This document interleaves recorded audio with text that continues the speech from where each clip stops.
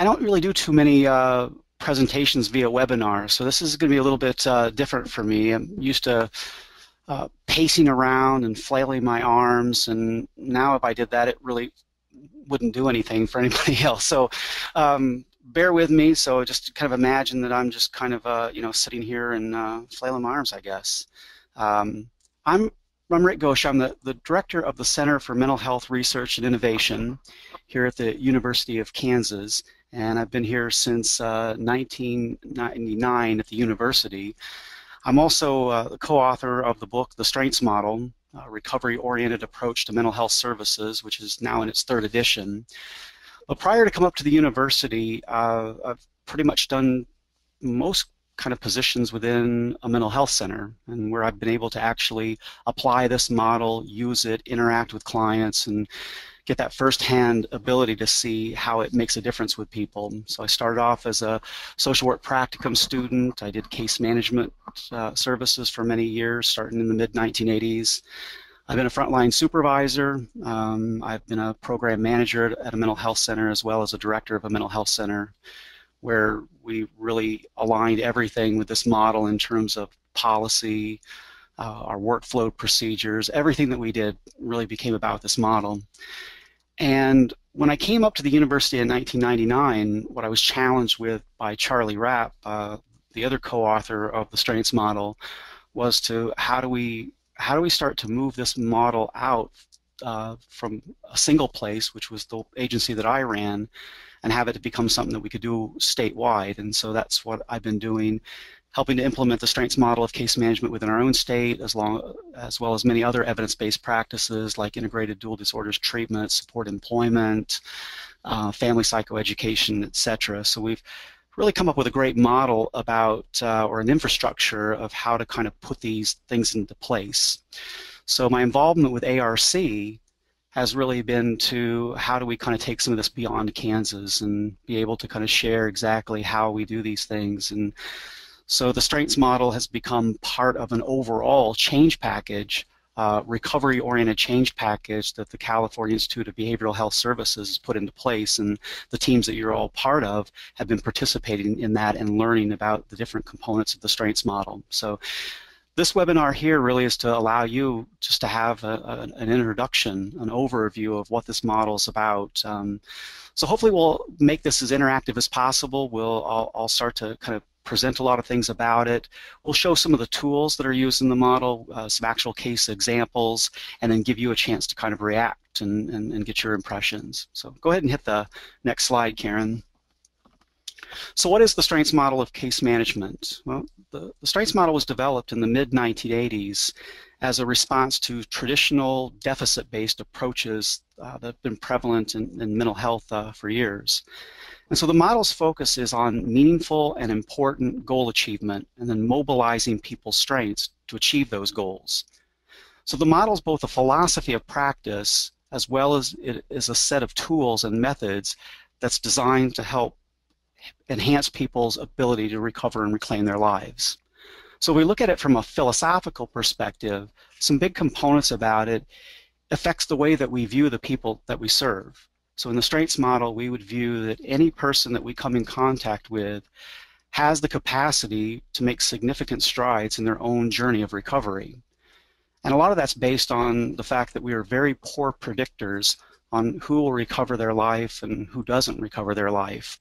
So we don't even try to make that arbitrary choice. What we do is we view that, you know, a person who may have been using substances for 27 years, or a person who has spent a good portion of their life in and out of hospitals, that all of those individuals, when we come in contact with them, that we engage with them believing that people can make strides in their recovery. So there's hope and expectancy that's embedded within this model. It's also a way of being in relationship with the people that we serve. So you could kind of compare it more of like a traveling companion versus a travel agent. So we don't, you know, just assess, diagnose, and treat, point people to the services that might help them in their recovery, but we actually help try to build those type of relationships where we actually follow along with people. And it's really, it's an intensive model, but the word that we use, it's more of an investment in people. It's a sincere investment that we truly believe that people can make strides in their own recovery, and so we do what we can do to help people achieve the goals that are going to help them actually move beyond our systems of care. So the tools and methods, just a few of those that I put up there. The primary tools of the model is the strengths assessment and the personal recovery plan, and you'll get a chance to see both of those as we go through the webinar. There's also a few things that we build into the model, like group supervision, where the strengths assessment plays prominently. And so rather than going through just a few clients, an entire caseload, we actually really focus on a couple clients and help those clients to be able to remove barriers that might be getting in the way of them being able to achieve their goals in life. And then field mentoring is a structured supervisory practice which focuses on the fact that we need to help staff build their skills at doing this model, that it's not just something that you can go attend a training and then turn right around and just start doing, that we view the strengths model as a complex set of skills, just like if you were learning motivational interviewing or dialectical behavioral therapy, that there's a lot that's involved in it that we want to help staff achieve the highest competence so that they can be able to actually make an impact in people's recovery and outcomes. So go ahead and go to the next slide, Karin. Just some basic principles of the strengths model. I'll kind of cover that already, the first one in the philosophy, that we believe that people have the capacity to recover, reclaim, and transform their lives. And we view that we don't make people recover, that what we do is that we help to create the conditions in which recovery is most likely to occur. So it's really a model that you really have to get in with people and start to understand what recovery means to them, which is a very subjective view from person to person. And also working at a person's pace, which is always going to be different. The second one is that the focus is on strengths versus than deficits. And I want to make it really clear that the strengths model does not ignore problems, barriers, and challenges that people face. It's,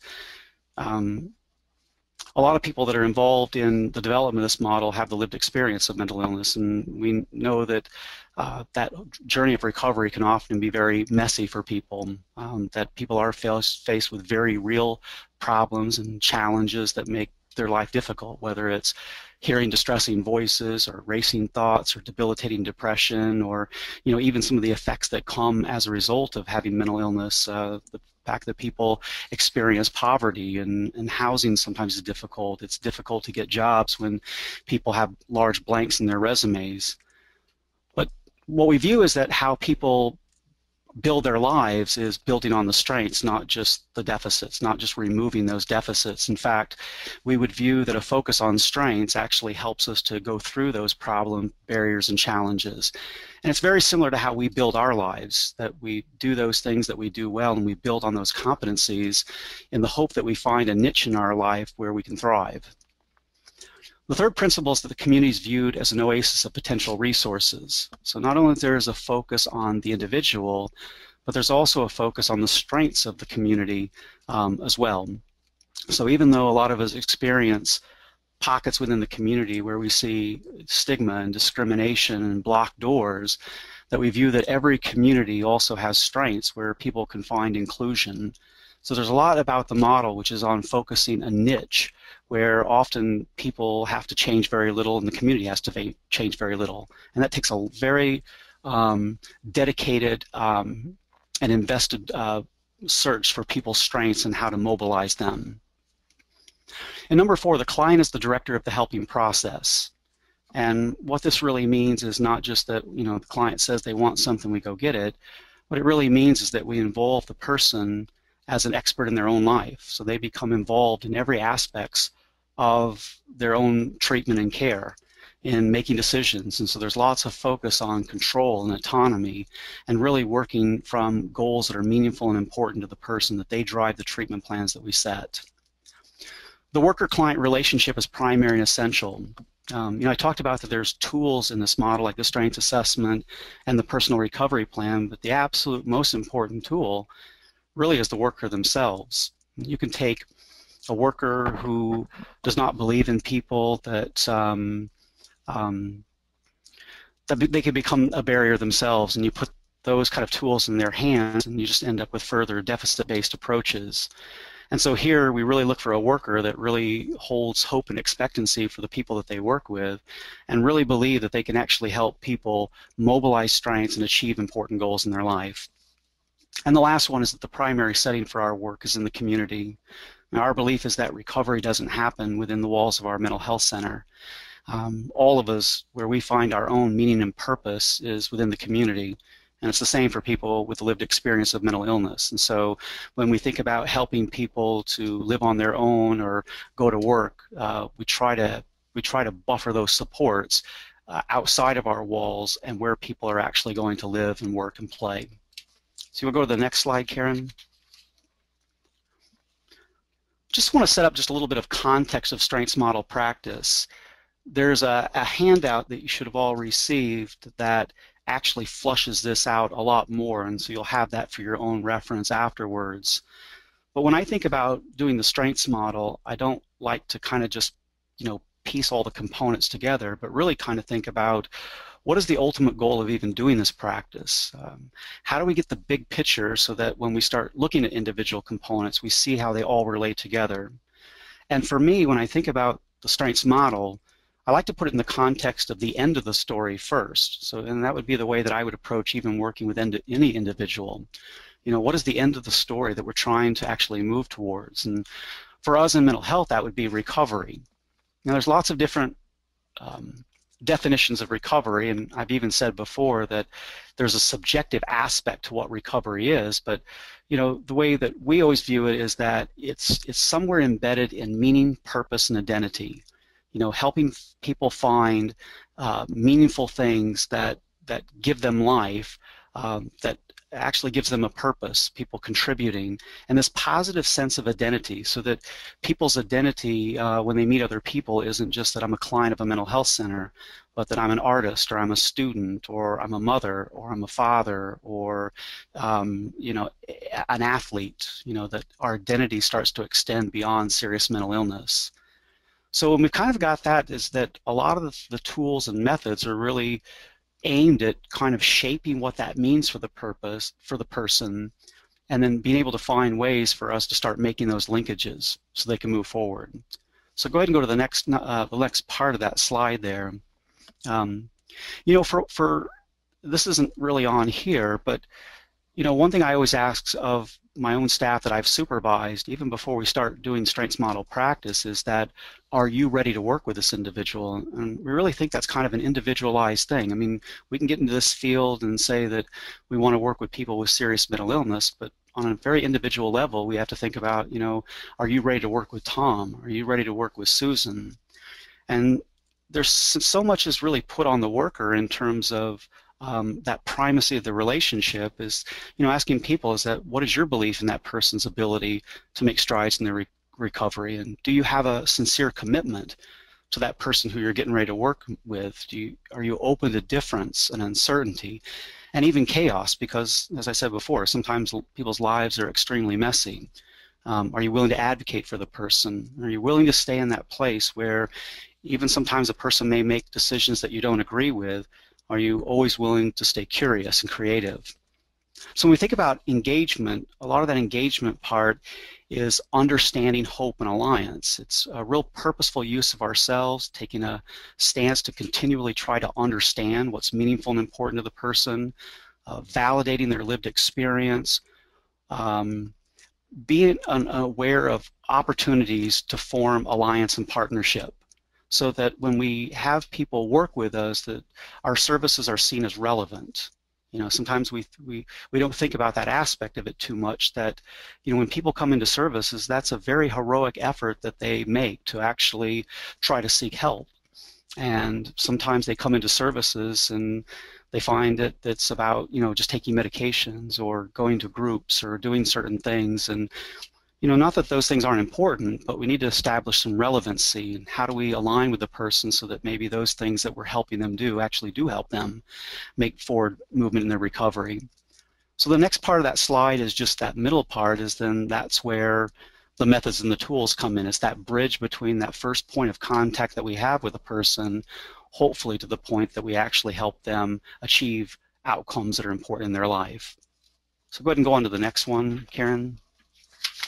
Um, Rick, we've not received any questions per se, so I think we're okay.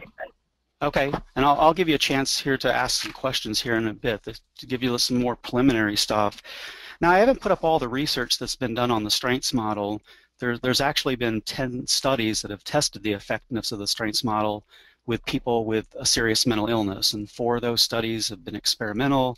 6 of those have been quasi-experimental, but all of the studies that's ever been done on the strengths model has shown improvement. And especially within outcomes such as reducing hospitalization, improved housing, tenure, employment, reduced symptoms, increased leisure time, social support, etc. So there's a nice building base to the strengths model.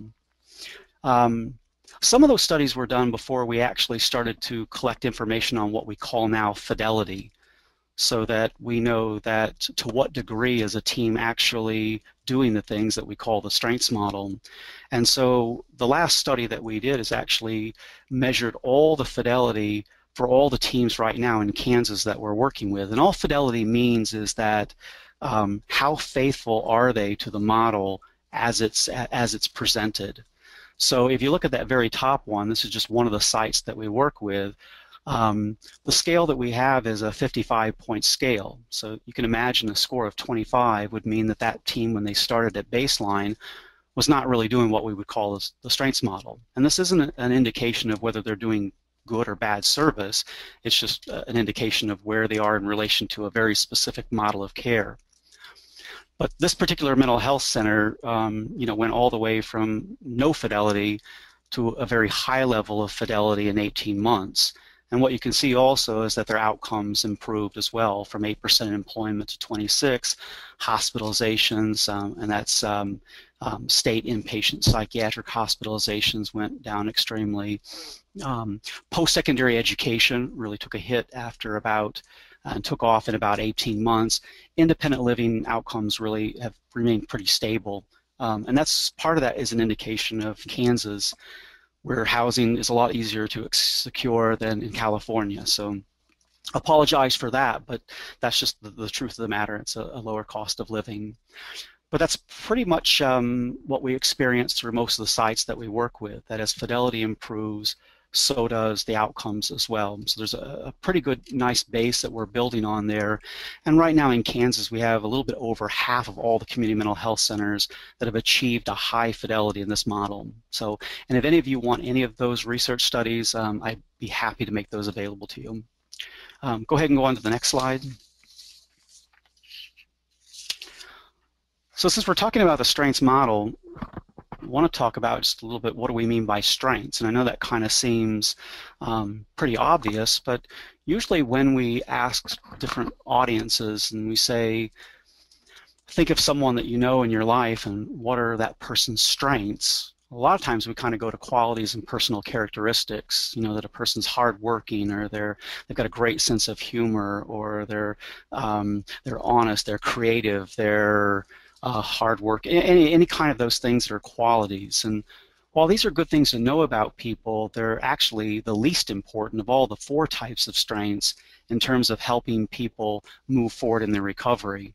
In fact, a lot of times when we've started working with sites that kind of thought they were already working from a strengths model perspective, we would say, can you show us some evidence? And we would sometimes see where they would show us, like, this treatment plan that you get to the 4th page and there's a little box that say, what are your strengths? And that's what you usually see in those boxes is qualities and personal characteristics.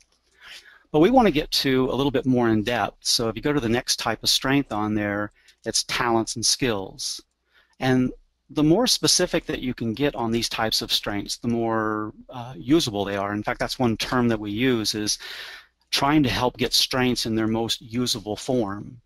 So for example, that you may have a person that you're working with that says, I like music. Well, that's nice to know, once again, and maybe there's some skill or talent involved in their musical abilities, but it doesn't really differentiate them from a lot of other people who also like music. And so you can kind of start to dig down into there in terms of, like, can they play a musical instrument, and what do they play, and how good are they? I mean, have they ever been reimbursed? Have they ever used it for a job, or just the more specific that we can get about people's talents and skills, the more we can think about how to mobilize those to help people achieve certain goals that they have in their life.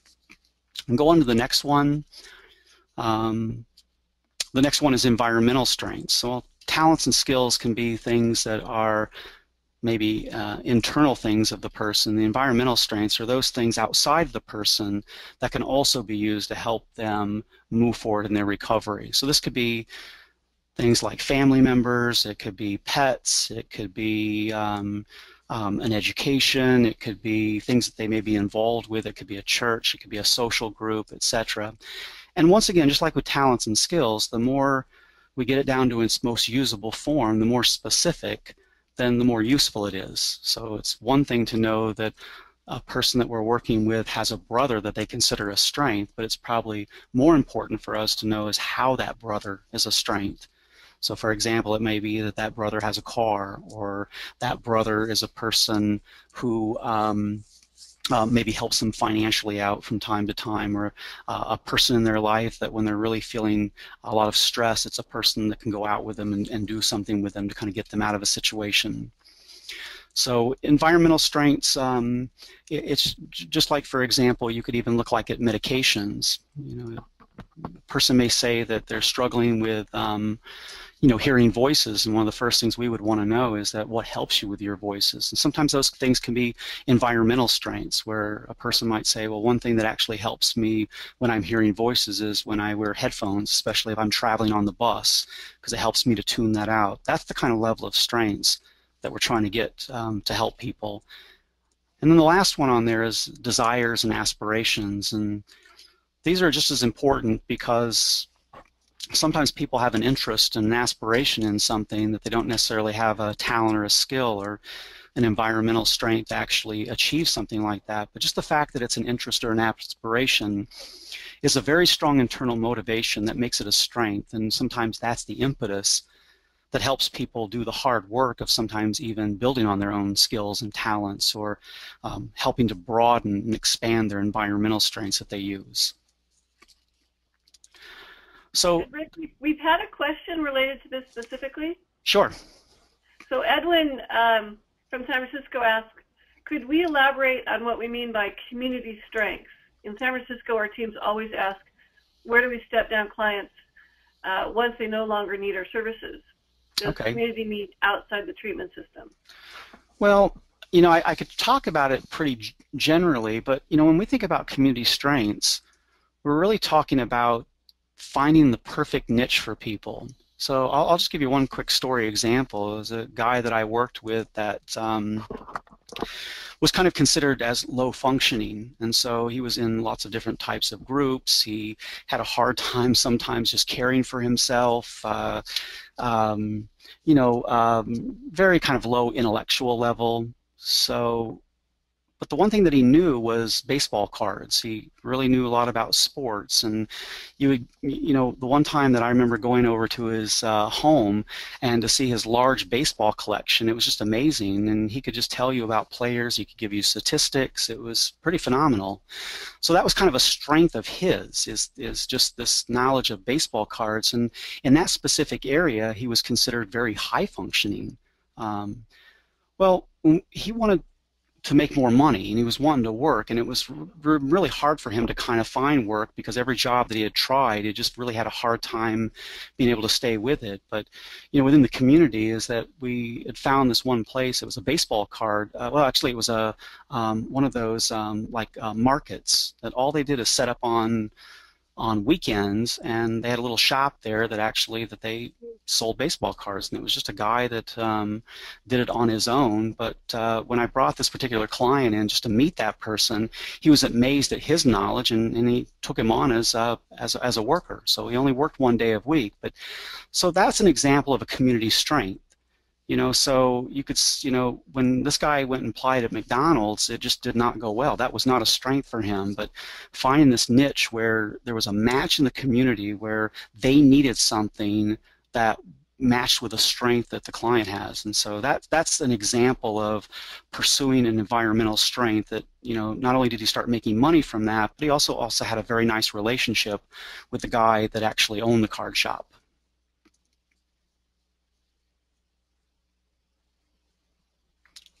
You know, and sometimes it's even like a community strength might even be a family member, but you know, it's not just identifying a family as a generic strength, but sometimes really helping families to kind of find a role where they can be the most strength for a person.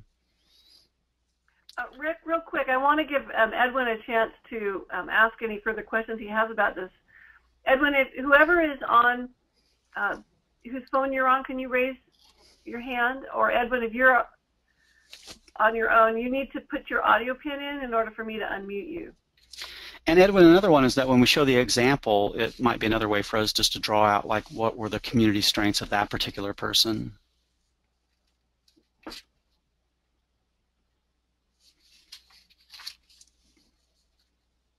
Okay. So Edwin, I was hoping to give you a chance to dial in, but if your audio pin is 67, so put in #67# to your phone, and then I can unmute you.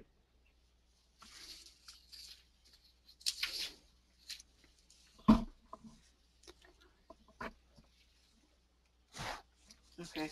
Well, if he circles back, we'll come back to this and see if there was any other angles on this that he was interested in. Okay. So let's go ahead and put up an example of just a blank strengths assessment, if you can, Karin.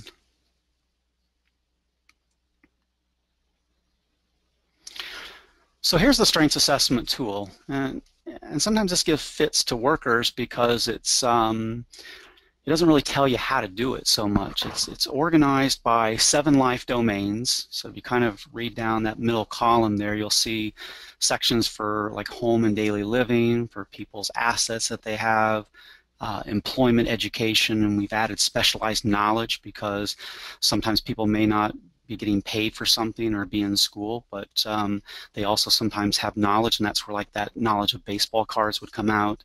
And if you go down just a little bit, it has like social supports, supportive relationships, that is, things on wellness and health. So that's where, you know, if a person had diabetes, you just don't put down diabetes. What you put is that, is there any ways that you're able to self-manage the diabetes right now? And anything that they would mention would become a strength. Things in terms of leisure recreational, and then there's also a space on spirituality culture. And so the one thing that you think about these domains is that just because there's a box here does not mean that you have to put something. So this is not constructed as an interview where you go in and say, tell me about your spirituality strengths or your culture strengths. But as you are in conversation with people and start to uncover different types of strengths, these are different types of domains where you can place those strengths. And as I'll show you later, it doesn't really matter where it goes. It's more important that you're capturing strengths and then trying to organize it than it is to get too concerned about exactly where it is. Go back up to the top, Karin, on the strengths assessment. So there's 7 life domains, and there's also 3 temporal orderings. So if you go down each of the columns there, the one on the left are those current strengths that the person has, and that's usually where people's eyes kind of go to first, and so you really want to populate those with those strengths that are able to be used right now by the person, or they're currently using to be able to contribute to their own health and wellness. And that middle column is what the person wants, where, you know, what are their desires and aspirations in any of those areas. So, you know, a person may, you know, be saying that, you know, I want to get my own apartment, or I want to have a roommate. And then the very last one is just past strengths. And what we kind of look at is that middle column is, you feed into it by things from the left, which is those things available now, but sometimes it can be very useful to look a little bit into the past and say, you know, how did you do things like this? So if your goal right now is to get your own apartment, can you tell me about you know, the last time that you had your own apartment and, you know, you lived for, you know, 4 or 5 years, what helped you to be able to do that? And then those kind of things can maybe be used to be thinking about, like, what do we want to think about when you're going to try an apartment again. So let's go ahead. Real quick, I think, Edwin, if you're in with Juan, I've taken you off mute so you could ask your question again if you had follow-up. Yeah, thank you. Yeah, that was helpful, Rick, because sometimes we scratch our heads perhaps in the wrong direction when we try to figure out what we're going to, quote-unquote, step down our clients into.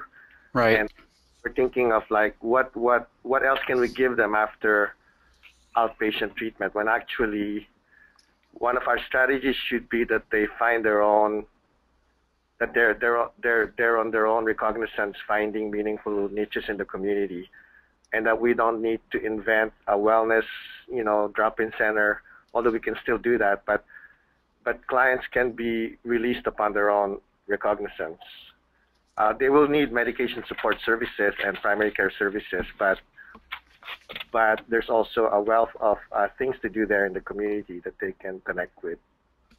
Yeah, a real key for us on, like naturally occurring supports and is that whenever we are working with people to establish a goal that they have in life, so whether it's a person that says, I want to exercise more, that our first response is, where do people in San Francisco go to exercise? How does anyone in our community who doesn't have a mental illness pursue this type of goal? Or if you're in a community like San Francisco, is that where do the people just in these neighborhoods that's close to where we work, where do they go for exercise? And sometimes what happens is that we go too quickly internally. So we start establishing exercise programs inside the mental health center, or any kind of need a client would have, and it makes it very difficult that by the time that they finish kind of like treatment, that they really don't really have many anchors that are outside of our mental health centers. And for a lot of people, that's a very scary point in time. And you sometimes experience people where they'll relapse just to kind of get back into mental health services, or they just put on the brakes and they just do not want to make a separation from people that have kind of been there with them for a long time. So we're always trying to think about how to help people find places where they feel comfortable and confident. And what we typically find is that when people have meaningful roles and places that they can thrive in the community, they would much prefer that than in the mental health center anyway. But that's where that kind of slow process, a lot of times is that the most difficult people to work with this model are those people that have been in our systems of care for 10, 15, 20, even more years, because many people have kind of been socialized into disability, or even sometimes into institutional type thinking, even if they're in the community. So sometimes when we're thinking about the sites that we work with now is that, really work hard on those people that are first coming into your system, the people that you're going to do an intake with next week, that we start working with them a little differently. Because in many ways we're inheriting now some of the problems that we have now have been inherited from things that we've created over the past 15, 20 years. Rick, there was another question from Anna. Anna, I've taken you off mute. Can you speak into your computer?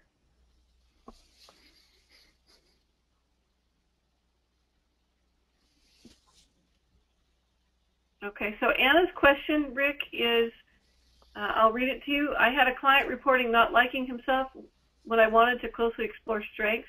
I've reframed it as a strength, just the fact that he knew that he did not like himself. That was my effort to situate the client in thinking about strengths. I will love feedback. I'll almost try anything. If you can start getting a person thinking about strengths, there's just so many different ways that you can try, and it's going to work with some people and not work with others. But you do get sometimes people that have a hard time kind of, themselves just stopping and thinking about strengths. And, I'll just, like, for example, let's go to my mom. My mom has dementia. And if I go down to my mom and I ask her how she's doing, she's going to tell me every negative thing that's going on in her life. And that's just pretty typical how she does it.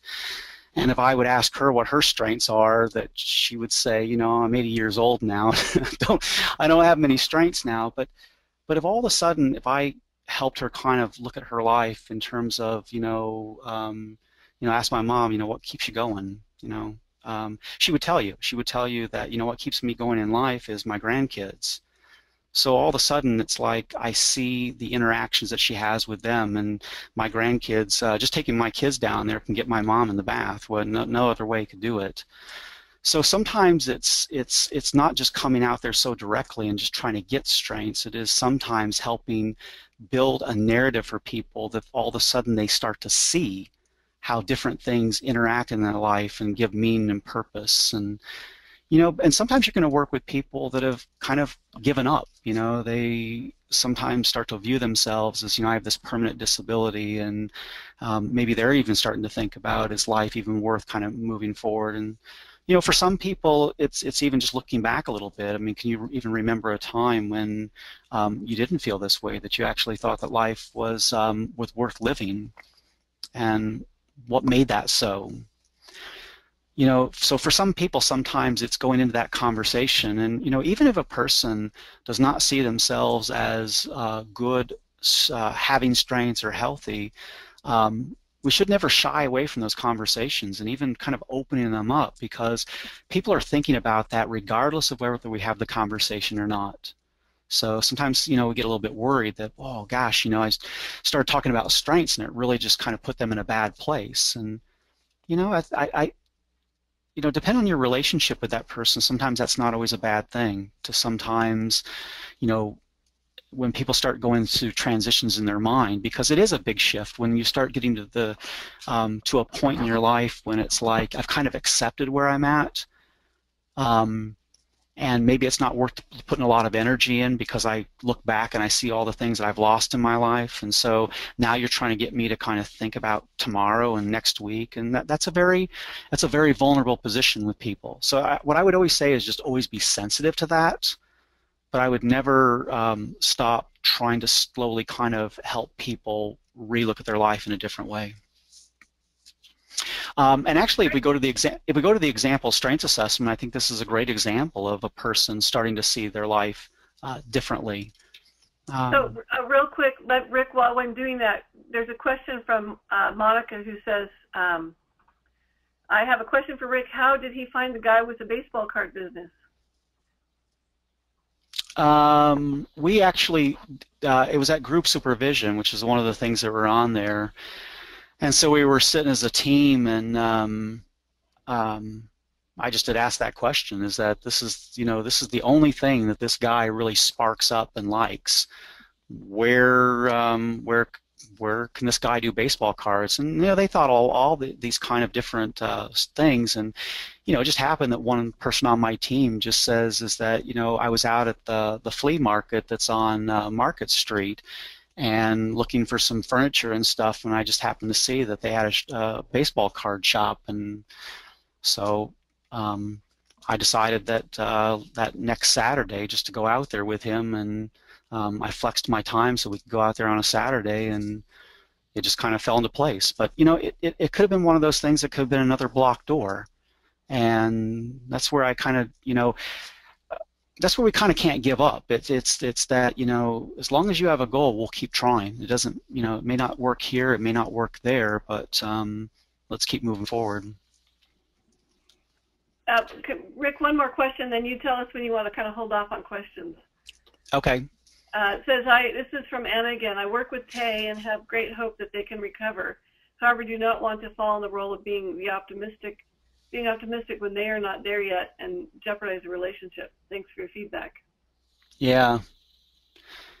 I've had people ask me that before, like, I'm just trying to think of one woman who really struggled bad with voices, and we were talking about recovery and stuff, and she was saying, does this mean that I won't have to ever hear voices again?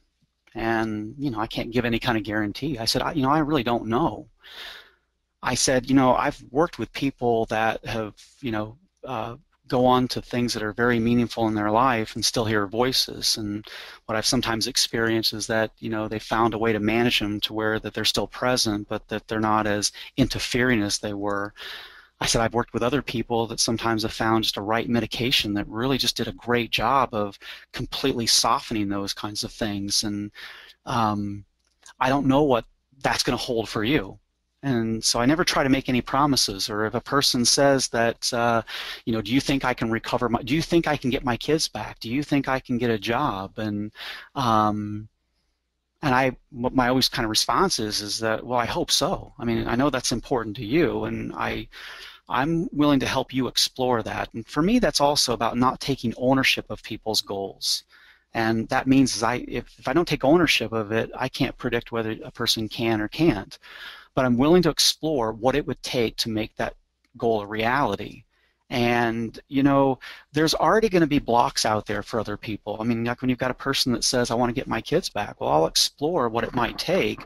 Um, I just don't ever want to be a barrier myself, or when I've had my staff, don't you be a barrier, because there's enough things that prevent people from actually achieving goals that they want.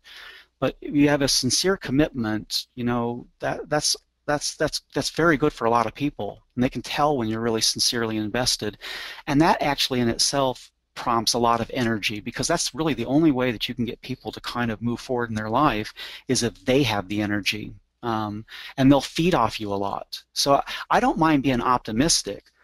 um, I'd always like to be viewed more as just being hardworking, that I'm not going to give up. So one of those things is that I'm willing to hold hope when you can't carry it for yourself, because I've seen other people achieve goals like this before. I've also seen people that have not been able to do it, and I can't rule out the fact that this isn't something that you're going to be able to achieve. It's just like the question when people say, well, you're going to be my case manager next year, and I can't even guarantee people that, because I don't know what the future is going to hold. But it's like, but I'll give you 100% of my time while I'm working here. And I think that's always the best approach that I've always found, is just being real with people, being sincere. They can pick up on that, and they know. And when you use tools like this, it takes a little bit of time and effort. And so you don't go to this time and effort unless you really believe that something can happen. And that right in itself sends a message to the person that you really think it's worth it spending this much time to me searching this stuff out. And it's like, well, yeah, I do, because the key's in here. So Elizabeth's an example. I did not work with Elizabeth, but I was working with a team where we were helping them implement the strengths model of case management. And one of the staff wanted me to go out and do field mentoring and show them how they would do a strengths assessment with a particular person. And the reason they picked Elizabeth on here, which the name's been changed and so is the information, was the fact that Elizabeth had been constantly in and out of hospitals. She very frequent suicidal ideation. She cut on herself. She only lived on her own one time in her life, and it only lasted for 5 months. And she got really sick, and she went back out on the street. Then she went into the apartment. Back into the hospital. Went back to her family, which is a kind of a very bad living arrangement as it was. She kind of grew up with a lot of abuse, emotional abuse, physical abuse, and so Elizabeth was one of those people that, and she was always bugging staff that, constantly calling the crisis hotline, or she was calling the case manager.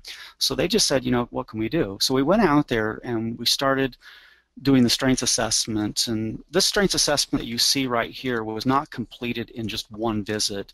It was probably about 3 visits before we put all this together. And I think Elizabeth was very suspicious even that very first time, because it was a big shift for her. And I think she tried to put as much negative of why she couldn't do things as she was trying to say things she wanted. She very clearly said that she wanted her own apartment. She knew exactly where she wanted to live. But then she would go through all the yes buts of why that was never going to happen. Including her parents blocking her and those things. But we just kept pushing on, and this is what we ended up with. And so I want you just to take just a few minutes and look at this strengths assessment, and then kind of compare what you see about Elizabeth through this strengths assessment versus the other story that I told you about kind of what was going on in her life. So just take a couple minutes, and you've got hard copies of that hopefully in front of you. Take a look at that, and then I'd like to hear from you all about what do you see in terms of strengths. And this is maybe one of those questions where we can ask, where are the community strengths in here?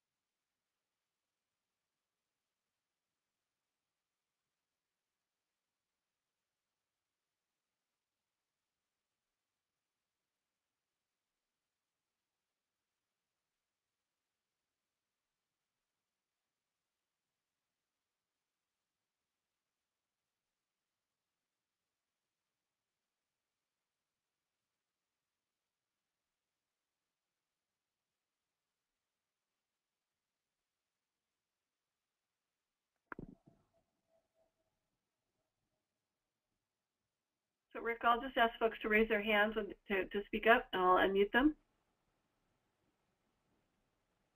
Okay, sounds good. So what do you think? How do you see this kind of tool?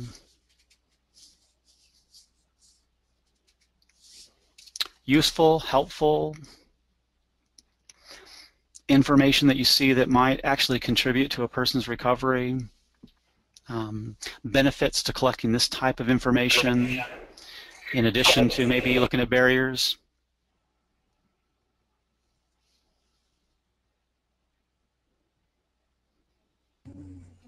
So Rick, I'm unmuting folks so you can speak up. Okay.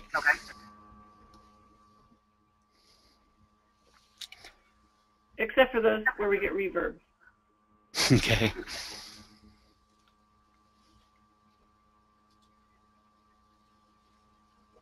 Only one out of 8 kids raised their hand.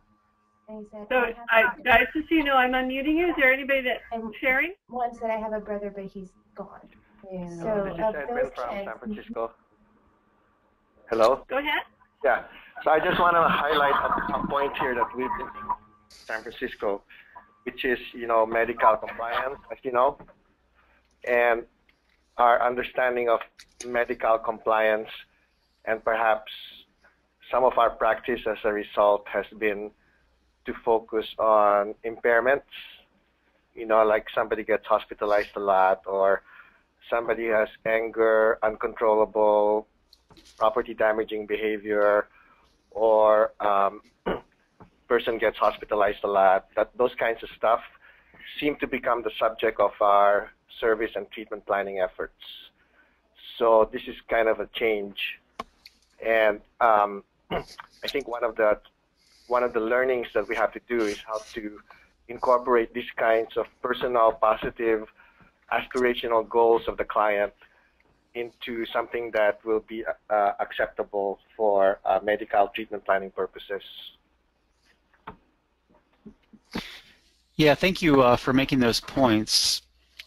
I think when you going back to that second principle of the strengths model, that the focus on strengths versus deficits, but at the same time, we never have to ignore problems, barriers, and challenges, and nor should we. I mean, if a person has a substance abuse problem that actually is getting in the way of them being able to do certain things, well then we should make that known, and we do want to try to help a person be able to overcome that particular barrier in their life. And even when I think about Elizabeth here, I mean, there's plenty of problems that we can focus on.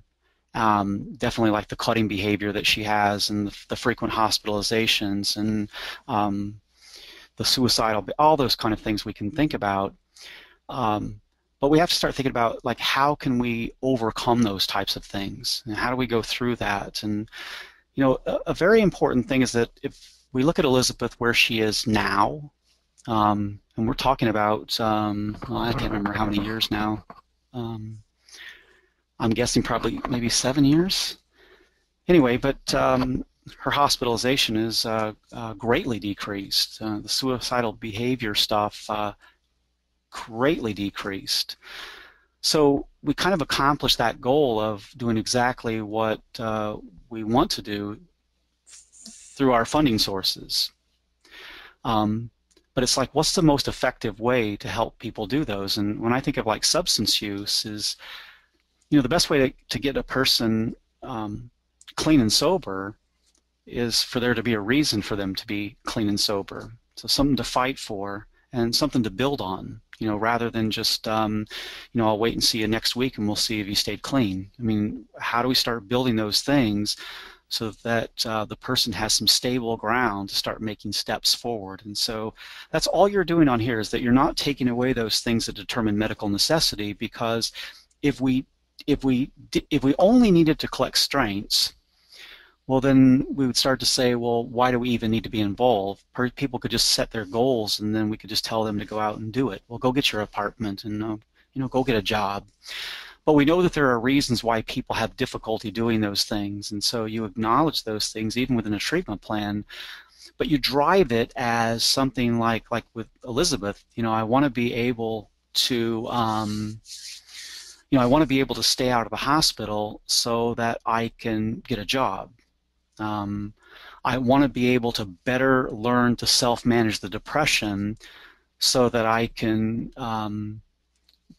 have more friends in my life to do things with, so I can actually get out of the house and get involved in things that I enjoy. So you kind of start to pair those, that it's the people's aspirations that go forward, but then all the stuff that's collected on the strengths assessment are those things that we use to help Elizabeth kind of gain on her ground. So if you look at, anybody see some strengths in there that they just really kind of thought, wow, that could really be powerful for somebody in recovery?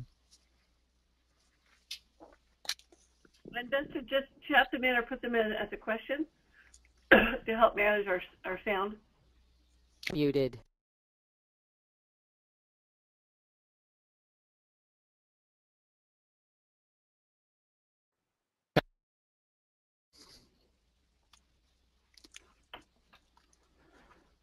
So, Rick, I'm not seeing questions coming in. Well, I'll give you one just to kind of get you started on there is, the one up there that says enjoys country music.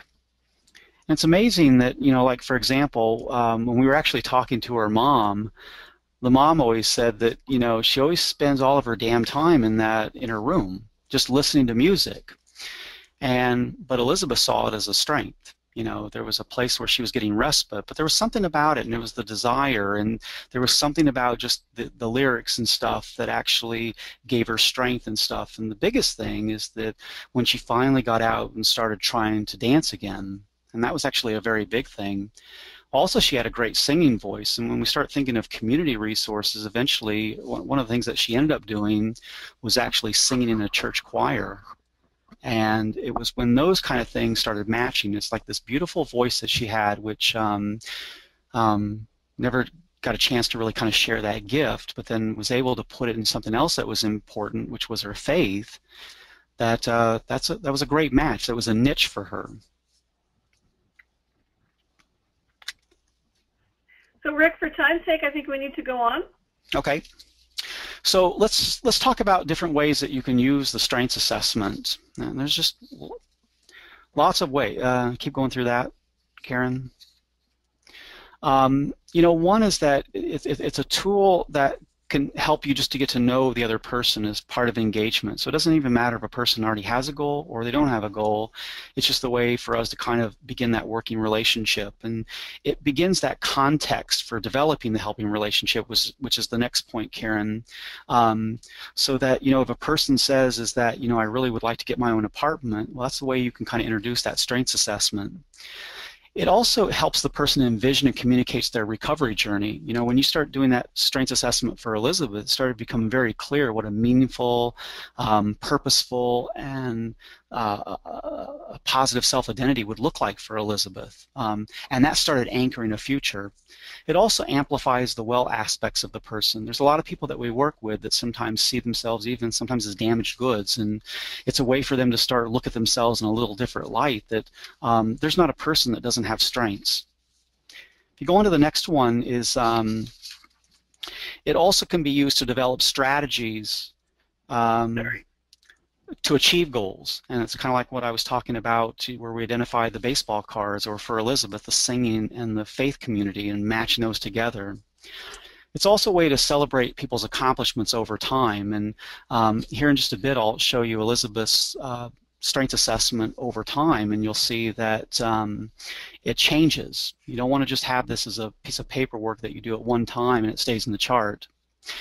But another one is that it highlights the seemingly ordinary things in a person's life that contributes to their recovery. Things that just didn't seem like they made that much of a difference really kind of have some very powerful attributes that a person can use to be active participants in their own recovery, rather than being just passive recipients to our services or like medications and things.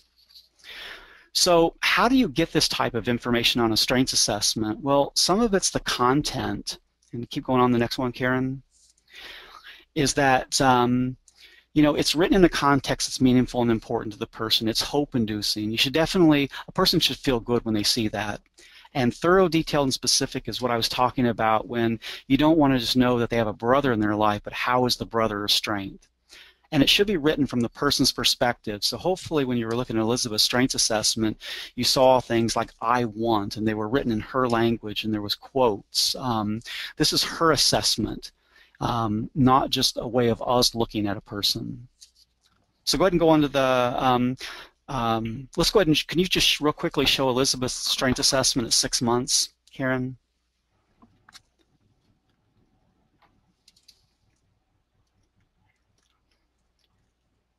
So 6 months later, you kind of start to see this strengths assessment changing. Now, there's not this hard kind of line that says, you know, when do you need to redo a strengths assessment? We see it as evolving. And a good strengths assessment isn't even typed up. I mean, we typed this one here, but when we were working on Elizabeth's, you know, you start off with a bunch of scratch things on it, and then sometimes, you know, you'll see different colored pen, and you just add things as you go along, and then things start changing columns, and sometimes you even find coffee stains on them. They just look really messy and dirty.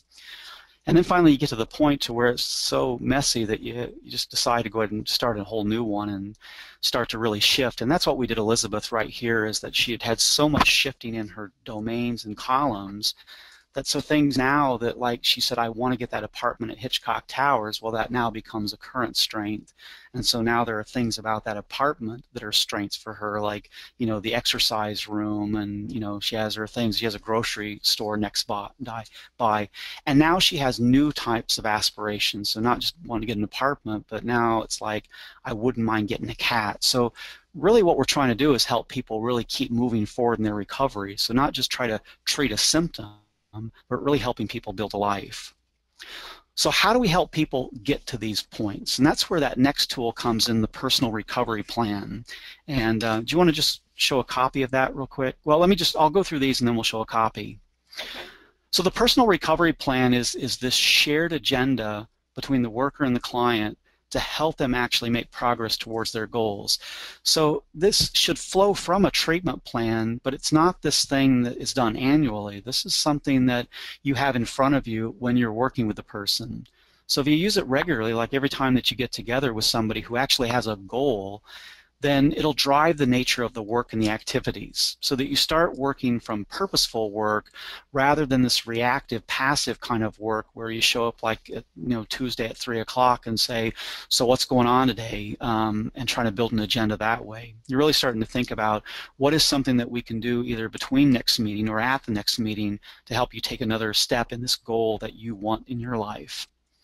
So hopefully that you're inviting clients to achieve a sense of success, because we look at the overall goal, but it's worthy of just celebrating every step that a person makes, because it is a heroic journey for a lot of people, even to accomplish some simple goals, whether it's getting their driver's license, or just getting involved in something like Elizabeth did in a church when she hadn't done that for a while. So why don't we just go ahead and just actually put up Elizabeth's personal recovery plan, and that's probably the best way for me just to explain the... This one? Yeah. So when you introduce a personal recovery plan like this, we would see that the strengths assessment would be done with every person that you work with, but you only introduce the personal recovery plan when a person's identified a passionate goal that they want help with. So like Elizabeth, I want my own apartment. And why does she want that apartment? Because she wants more freedom, and she wants to prove to herself and her family that she can do this. So there's passion in that. And that's a great time to bring out a personal recovery plan, is if that's what you want in your life, let's start making some steps towards it. And there's no guarantee that she'll ever even achieve it. But it goes back to that one thing, is that where do we start? How would anybody go about starting a goal like this? But it doesn't even have to be a passionate goal. It could be just a goal that would be more likely achieved. It was broken down into smaller steps. So I've used a personal recovery plan for a person who was just applying for Social Security, and it kind of felt overwhelming to the person. So just by having something that kind of breaks it down, then that was very helpful to them, just to take some movement. Or you could even have a goal that's kind of vague and just needs to be explored further. So you have a client that just says, I don't even know what I want in my life, I just want to be happy. Well, take what you can get, And why don't we start to kind of just explore some things that might actually take you in this direction? And maybe as we go along, we'll start to define it more, and then we can pull that into a plan that actually says, okay, this is something that you want to achieve that you feel like would make you happy in your life. So, so what's all going on here? Well, there's a statement of the goal. That's what we have up there at top, and why it's important to the person. But then there's space to break down the goal into measurable, smaller steps. And just like the strengths assessment is not done at one time, well, the same thing here. You don't just get a goal and then plan out the 30 steps that you're going to be taking over the next 90 days. It's really an iterative process where all you need is one step to take movement into the next appointment you have. No more than maybe 2 or 3 steps. But like in Elizabeth's case, it was just, you know, why don't we just talk to the landlord at Hitchcock Towers and just ask if there are any openings? And she agreed to do that. And she got an application. And so it wasn't really until the next time that they got together that they actually said, we're going to fill out the application. And then between the next appointment, let's make a list of all the things that are needed for the new apartment. So every time that they got together until this goal was achieved, there was only 1 or 2 steps added to it, because we sometimes can't even guarantee what's going to happen as a result of one step. Elizabeth could have went to the landlord at Hitchcock Towers and they said, no, there's not any openings, and I don't think we're going to have openings for another year. Well, then that's where you sit down. What do we want to do next? Do we want to wait for another year, or do we want to explore other apartments? And depending on her answer to that is what we decide to do for the next week. So that's why you want to keep these things small, but the important thing is that you just want movement. And that's so critical for the people that we work with, is that we just start getting movement. And sometimes people get lost on the way, that the goal that was out there is not the one that you actually end up with. So there's a place to sign who's responsible for doing the goal, and hopefully you want to see that the person's name's on there.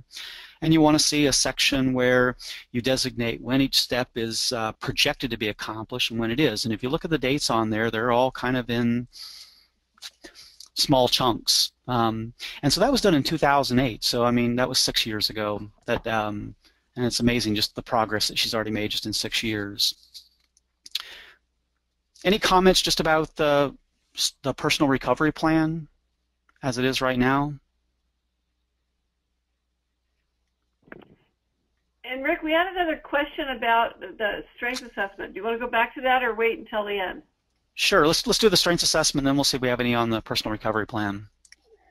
So Monica asked, I have another question for Rick. What is his position on having an individual take a strength assessment form to complete it?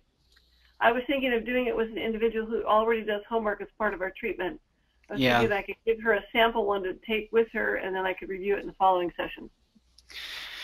Yeah, I think it's going to always be individual on that. But you're right. If you've got a person that is kind of already making some good strides with their recovery, so they've already got kind of an insight on some of the things that they do well, I think that's a great assignment where, you know what, why don't we do this together? You go off and do the strengths assessment, you come back, and why don't we kind of compare some notes, and we'll try to create a collaborative one together.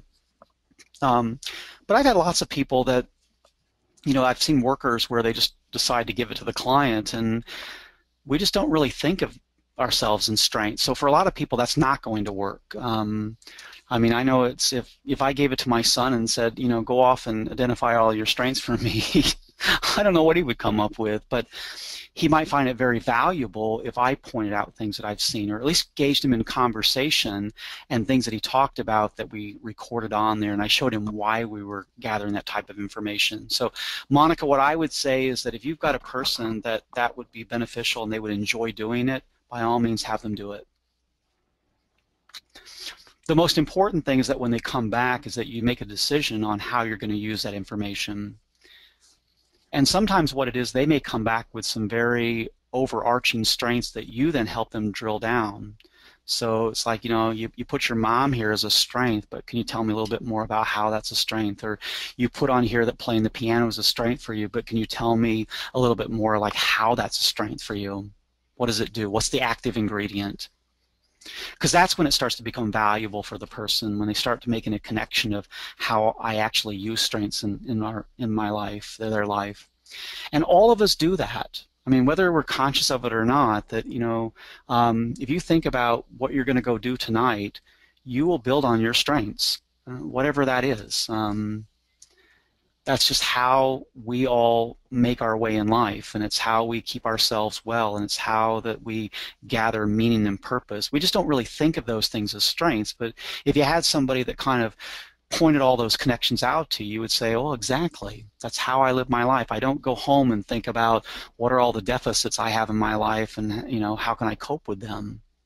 We think about, we take steps on things that are solid ground for us.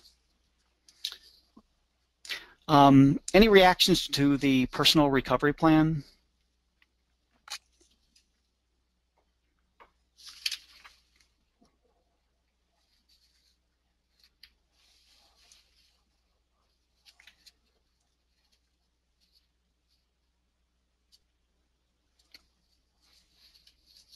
So Rick, I don't see any questions coming in. Anything more specific?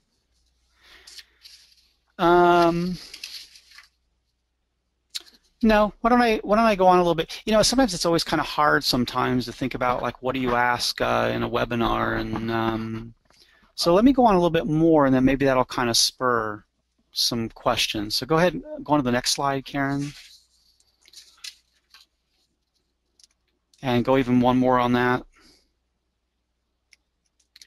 So some of it's like, where do you get this stuff for the personal recovery plan? Well, this is where that link between the strengths assessment and the personal recovery plan is. And hopefully the reason that you're doing a strengths assessment is to start to identify those things that bring meaning and purpose, and things that are good recovery-oriented goals that actually take them outside of the mental health system in some way.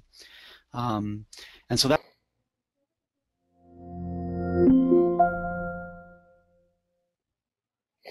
things in her life, but that doesn't mean that they're all given the same importance, or maybe she's not at a place of readiness for pursuing a lot of those things. Like, one of the things that she had in there is that she wouldn't mind having a job working with children. Well, that's something that she might desire in her life at some point, but it's not something that she wants to start working on tomorrow. So there's a lot of discussion with that strengths assessment about where to start, and I always go from that theory of movement. I don't really care where we start, as long as it starts kind of moving you forward. In Elizabeth's case, it was, I want to get my own apartment. So you write those things in the person's own words. You don't want to reframe them in terms of treatment jargon. No matter what you end up having to write inside your treatment plan, if a person says is that, I'd really like to have a few friends in my life to just go and do things on weekends, well, then you can write that actually on a personal recovery plan. You don't want to reframe it as that increased socialization, because then it just kind of takes the life out of it.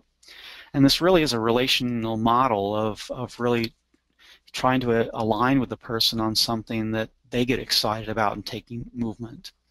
So it's specified as precisely as the person understands it. And we talk a lot about, when doing the personal recovery plan, that sometimes you have to go slow to go fast. So, if a person says, I want a job, that doesn't mean we just have to go put them in the first place that we know where there's an opening in town. What does that mean to them? Why do they want to work?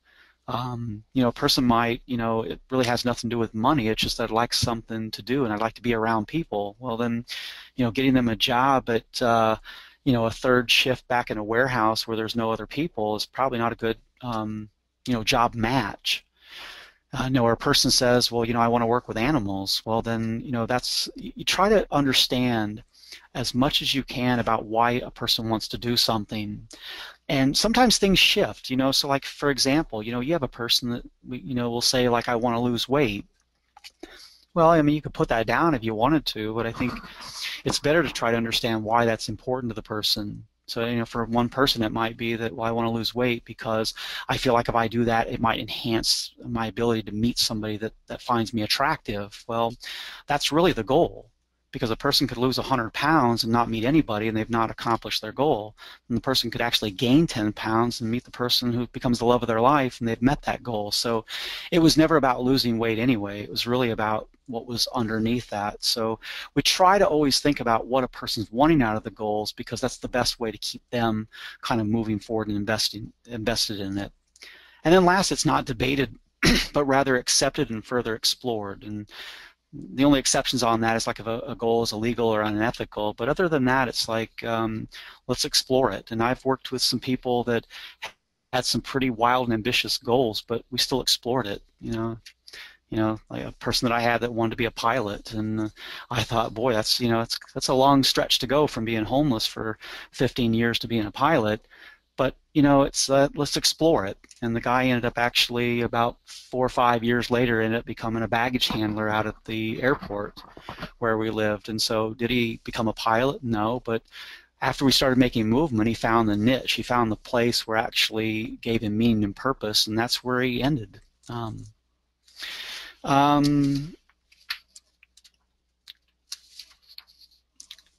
That's just the standards for setting goals. That if you're going to write things down, you really think about that. You just don't want to write vague steps. I mean, you really want to put them in positive terms. You want a high probability of success. So what that may mean is, don't say,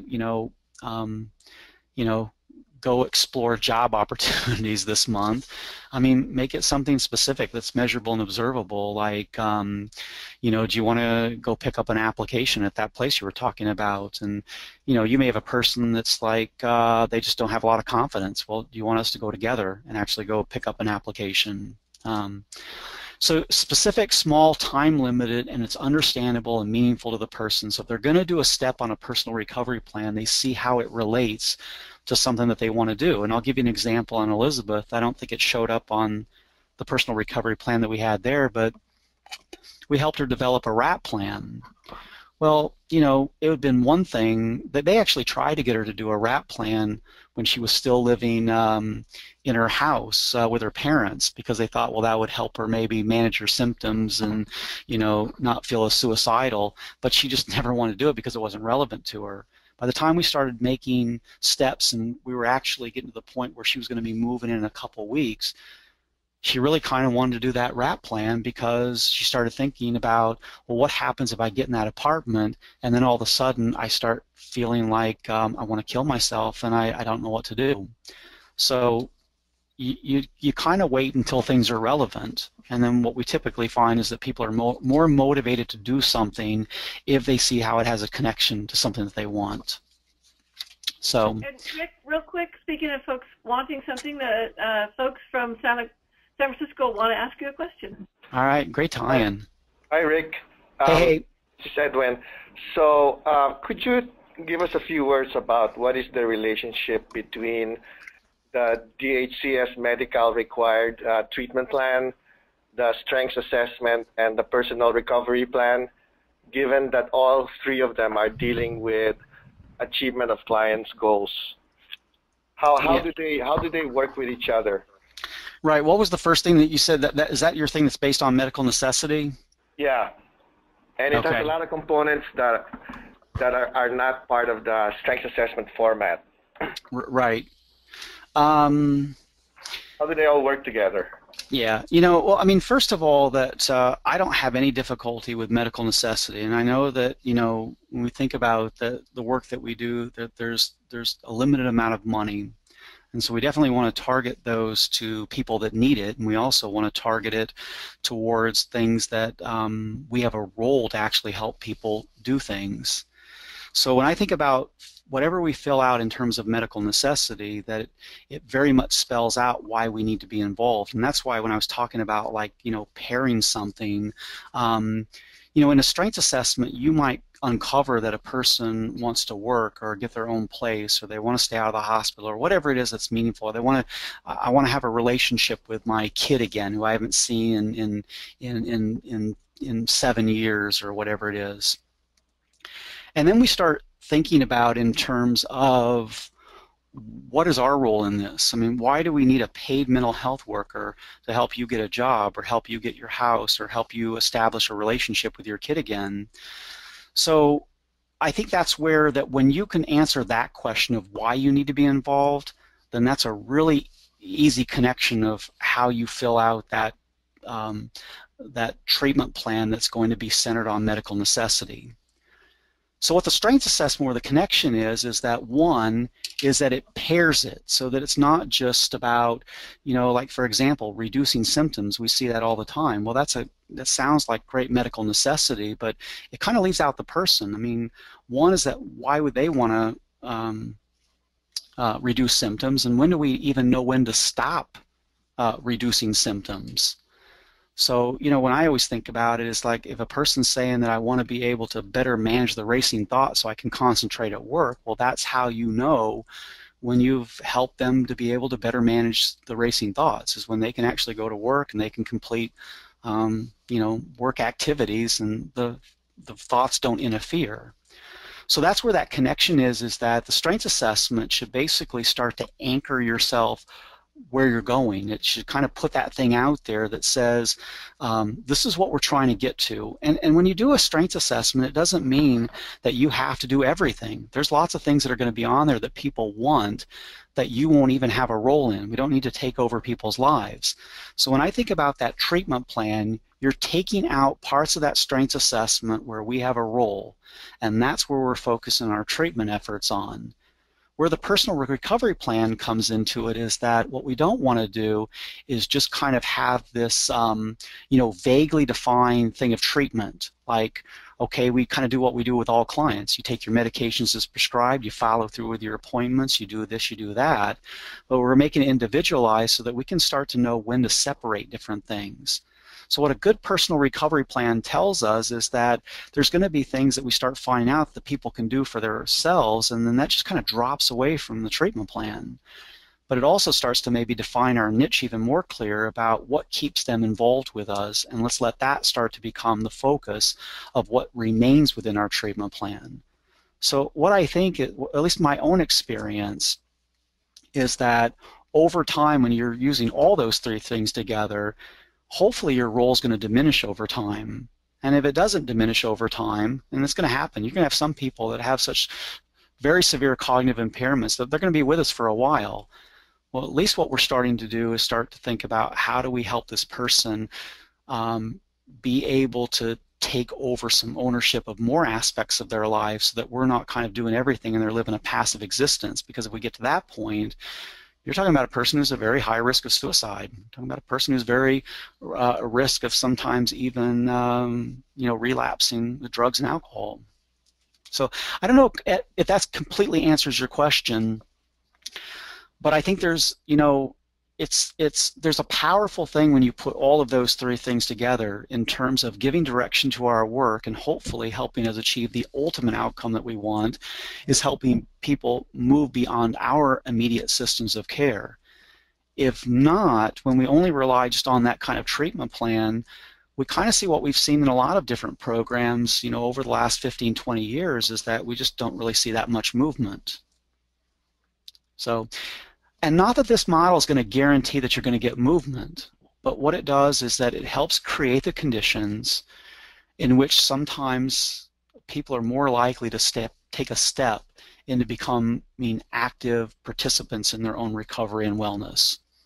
And you're going to see it happen with some people, and you're going to see some people where it's going to take them a long time before they feel comfortable taking another step forward. They become very used to the way services are right now, and sometimes they like it. So Rick, we've got about just over 5 minutes, so we need to kind of quickly go through the rest. I've only got just a few more things on it, and I'm really not going to go over these things, but just to kind of tell you, the first one is our group. The supervisor is an extremely important part of this model, because what you can imagine is just like what you've said is, you've had questions like, well, how do you do this in this circumstance? And what we like to see is a supervisor being involved to the point that we help people develop the skills to do almost any kind of situation. Doesn't mean they're going to do it perfectly, but you start building that repertoire. So we recommend that a supervisor, and we do this within all of our project sites where they're implementing the models, they carve out 2 hours a week doing strengths-based group supervision.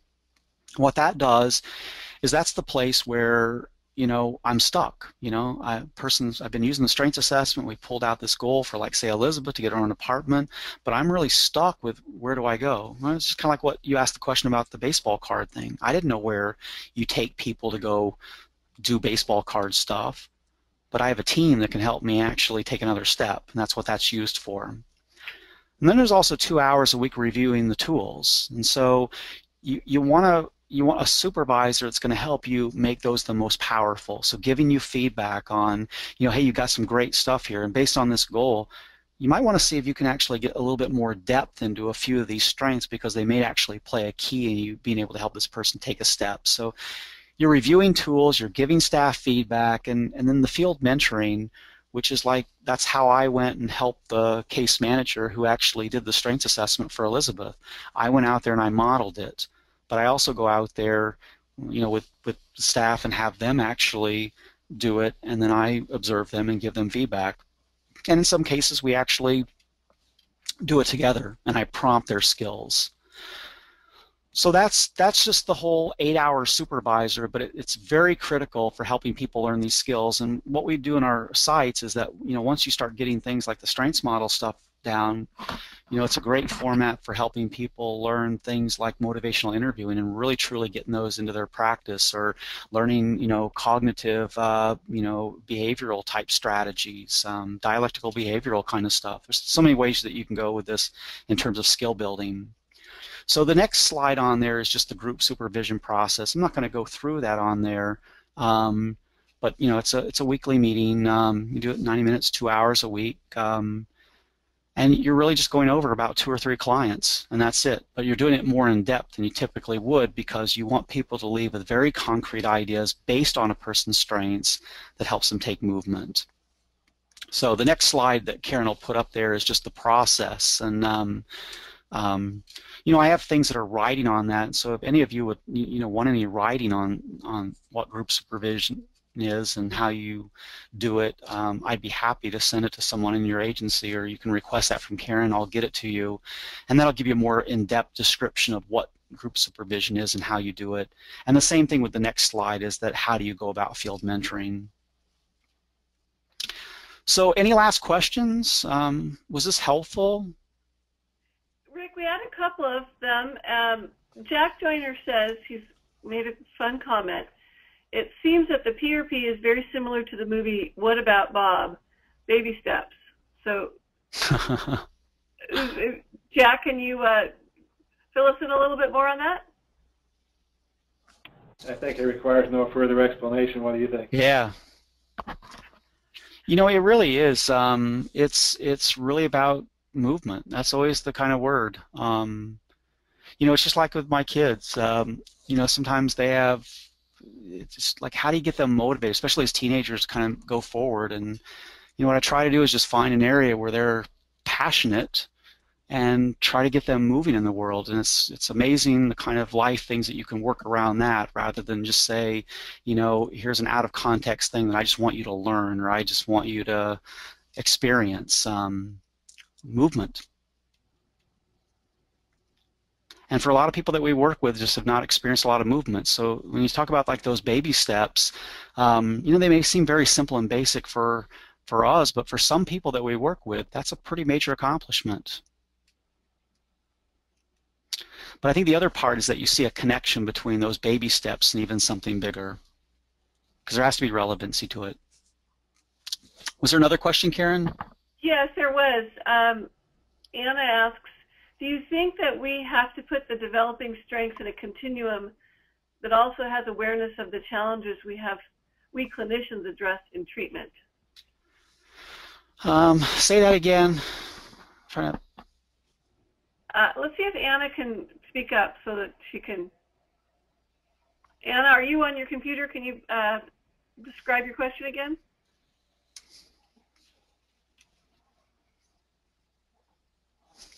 Is Anna in the same room with Juan and others? In another place. She's in another place, okay. Okay, well, I'll make up an answer that just feels good to me that may even not answer the question. I don't know if I was kind of getting at, but in terms of like a continuum, I don't really view things as continuum. I just kind of view things as just going out there, and I don't think you have to do anything before anything else. Like for example, you know, I learned how to live on my own by living out on my own. I learned how to work by actually working, and so sometimes it's through sometimes doing things and sometimes even failing that you learn things that you can go forward. And you know, I've had, you know, it's just like my mom. My mom wanted to pay her own bills, and she has a hard time. And we had to go through a lot of times where, you know, she had her you know, utilities shut off. But you know, it's like it was a lot better for me to kind of let her experience some of that and get right in there with her than it was to say, you know what, Mom, I'm taking all this away from you, and I'm going to set this up, and I'm going to pay your bills for you. And you know, we found a happy medium to where that she has some control and autonomy, and I'm also able to offer her support. But some of that is that just testing out of what a person can do. So sometimes you have strengths that come out through those things, and sometimes even the deficits come out. But I think the key thing is keeping people as the director of that helping process and their learning, because the bottom line for me is that it's their recovery journey. You know, I go home at the end of the day, and I go do things on weekends, but you know, the people that we work with, they live through this 24 hours a day, 7 days a week. So how do I keep them moving forward in a way that they can live with? Rick, the folks from Imperial have asked to get the Pawnee Strengths Model Project data. Okay. Yeah, what I'll do is, Karen, we can get together on this and pull some stuff, but I'll send the study that we did in 2012 that took all of the strengths model sites, and it shows the relationship between fidelity and outcomes, and the Pawnee project was a part of that. Okay. Okay, we'll make that available to folks. Yeah. And that we're a minute past, so unless there's any final burning questions, I think we will wrap up. So folks, raise your hand or chat in.